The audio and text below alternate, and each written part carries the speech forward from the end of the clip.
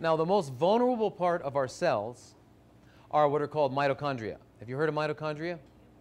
Okay, mitochondria are the little organelles inside of a cell that take glucose and oxygen and very efficiently produce a lot of ATP. ATP is the energy currency in biological systems. So if you want this pump to work on the cell membrane, you need 4 ATP a second or whatever it is, and this one is 35, and and that's what it is. So it's the currency of biological energy. So the main factories for that are the mitochondria. So mitochondria are dispersed in plenty around the cell. Now, because they have oxygen in there, they are flammable, metaphorically speaking. Just like somebody who's got an oxygen mask on has been encouraged not to smoke a cigarette. Okay, same kind of thing. So it's flammable.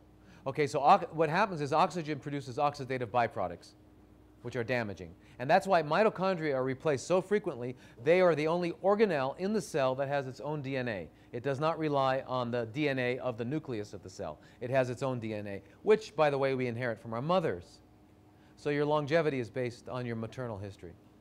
But no one even knows their maternal history because our mothers are eating junk and living an unnatural lifestyle, so we don't know how long they would have lived had they. So I never take a family history. It is irrelevant. It's irrelevant. Absolutely irrelevant. So these organelles that are responsible for the production of energy, because it's the energy that keeps the cell to do whatever allows the cell to do what it's going to do. Now, since they are vulnerable, if the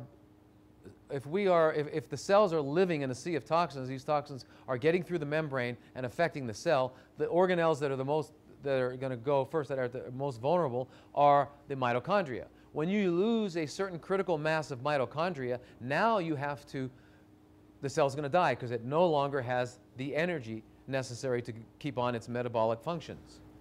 What does the body do? The body does what it always does. It starts doing a homeostatic dance to keep us alive. And the homeostatic dance in the face of this situation is to go into a fermentation or glycolysis. Okay? Glycolysis or fermentation is what our body does when it is unable to metabolize with oxygen.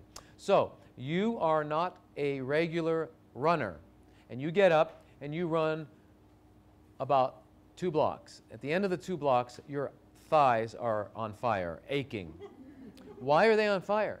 Because you exceeded your aerobic capacity, and now your body went in to stay alive. Your body went into glycolysis or anaerobic metabolism or fermentation, all the same thing. And what's the byproduct of fermentation? Lactic acid. So that lactic acid is burning you. Okay? So what do? You stop and go. And when you do that, you're blowing off carbon dioxide, which balances out the acid, the pH. Now, because the cells in your muscles still have plenty of mitochondria, you go back to aerobic metabolism. In cancer, they don't have the mitochondria. They've been beaten up. And so they can't. And so they stay into a chronic lactic acid production, and they are chronically fermentating cells. Now, when a cell is getting its energy through fermentation and it's not using oxygen, remember, nature is absolutely efficient and only acts out of necessity. Now, it no longer needs antioxidant enzymes, so it gets rid of them. But it does need, now what? Because remember, in glycolysis, fermentation, 1 molecule of glucose only produces 2 ATPs. Whereas in aerobic metabolism, 1 molecule of glucose with the oxygen produces 38 ATPs. That's a big difference. In fact, it's 19 times different.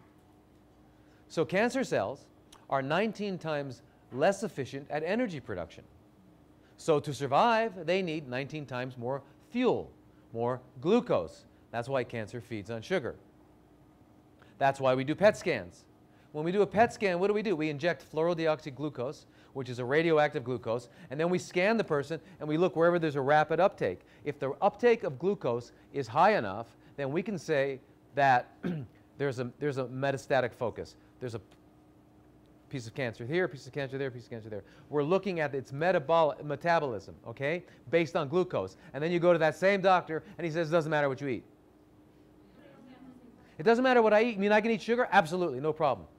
How come you didn't want me to have sugar? How come I had to come in fasting for this test? Don't ask me these questions. I went to medical school.